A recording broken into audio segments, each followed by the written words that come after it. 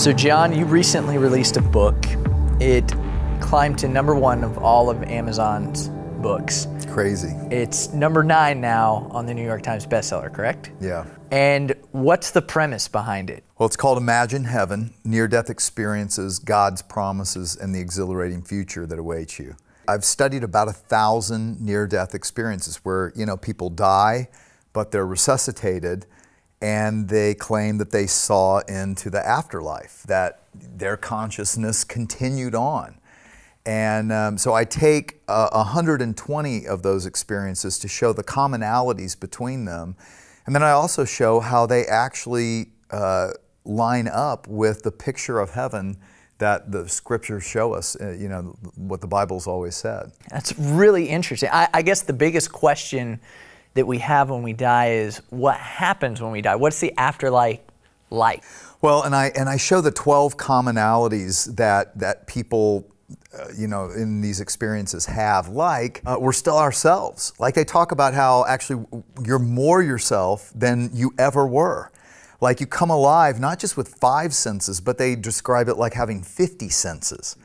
Like you feel, you see, you taste, you smell, but even beyond that, we know each other.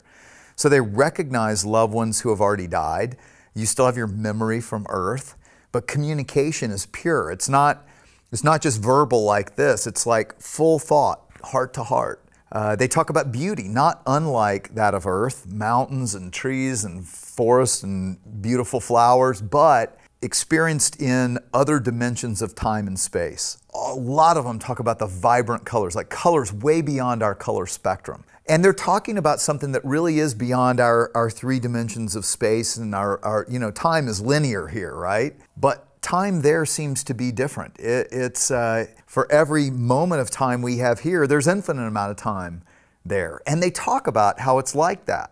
What they experience, almost all of them say, this earth feels like the shadow. That feels like the real thing. And so it's really hard for many of them to come back, actually. I think the misconception, and I grew up with this, and I would say many in the scene that we work in, is hell's where the party's at, Oh, yeah. And heaven is where you're on a cloud and you get to strum chords and sing songs all day. And it sounds boring. Exactly. To most of us. Exactly. But your research shows different? Yeah, in fact, and that's what I'm trying to show in Imagine Heaven, that no, everything you love about this life, this is just a tiny taste.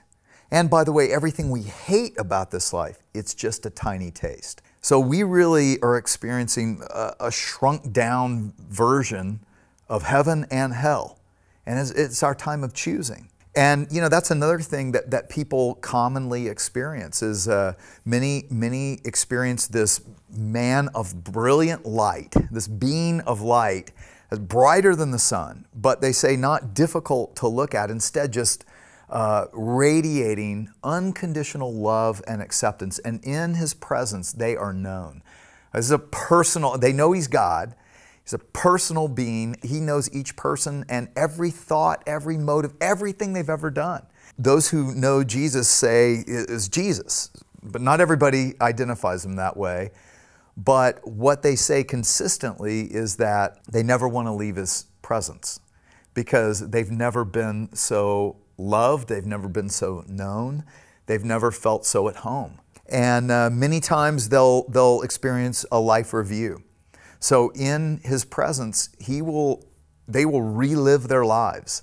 And again, time works in funky ways. So they'll say it was like in an instant, but at the same time, they re-experience every moment 3-dimensionally, not just what they did or said, but they experience from another person's perspective how all their actions affected relationally the people around them. So they see the ripple effect of these acts of kindness that seem, stupid to us, and yet they see how it had an impact and how it made that person feel, but also had a ripple effect from person to person.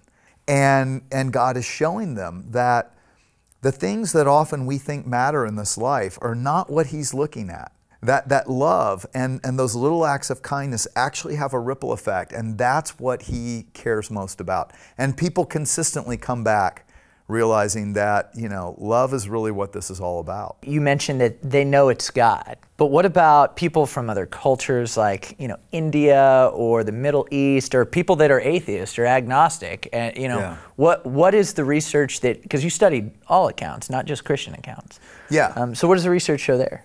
Well, yeah, so in Imagine Heaven, I focused in on accounts of people who didn't seem to need, to write a book to make money. So college professors and doctors and bank presidents and commercial airline pilots that, making up stories like that would just hurt their credibility. But I also took a look at children and how what they said was consistent with adults and with people from around the globe. One fascinating study that I point out was done with 500 Americans and 500 Indians, and comparing their near-death experiences to try to take out any religious or cultural bias in it. What you see is that they're all trying to describe something that is otherworldly. So it's kind of like, imagine, us trying to describe to a flat, two-dimensional world of just black and white what it's like being in 3 dimensions in color. That's like, you have to use black and white words to try to describe color. It's really difficult. And even as I've interviewed them, they get frustrated at some point. They go, gosh, I can't find the words. So their interpretations may be different, but what I start to show is that what they're describing is consistently the same. The Indians don't see the Vedic loci of the Hindu heaven.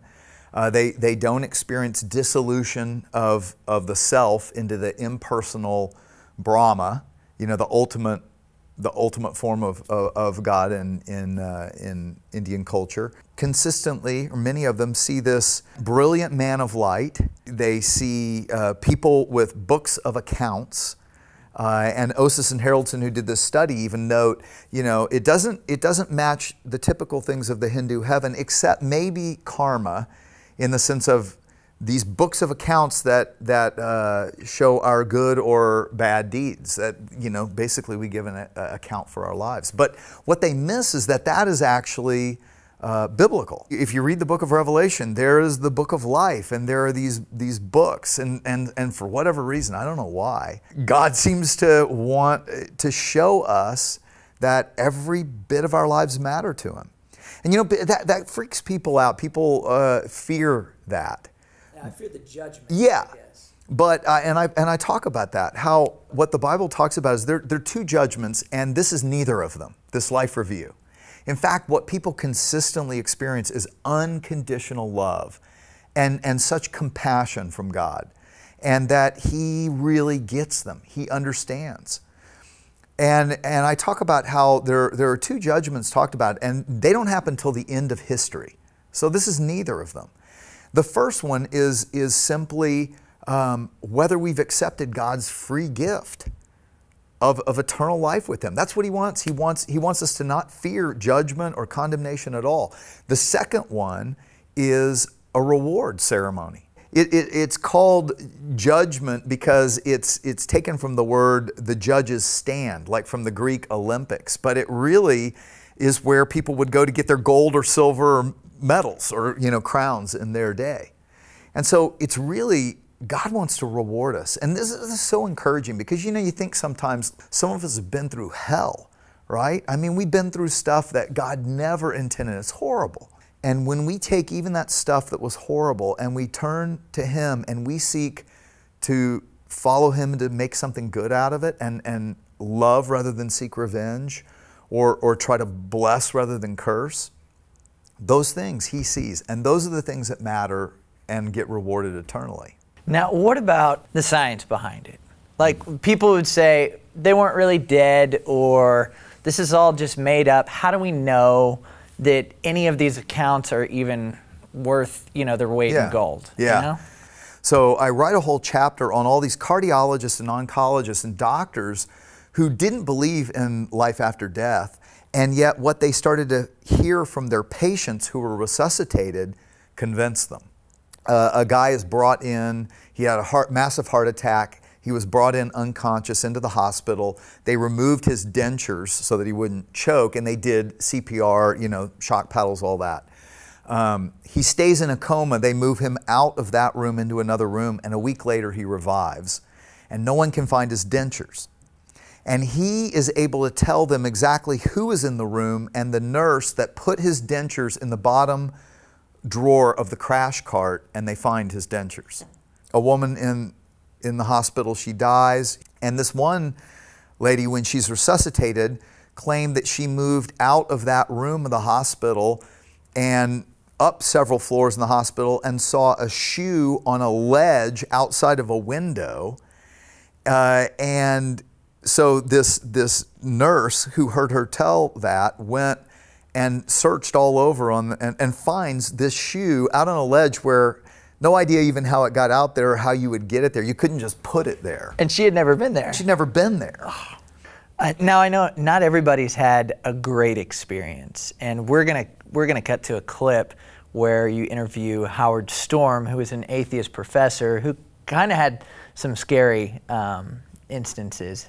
Yeah, and this is an important thing I write about, is that many people initially, they feel great, they feel more alive than ever. They meet people that seem nice, or maybe even people they recognize.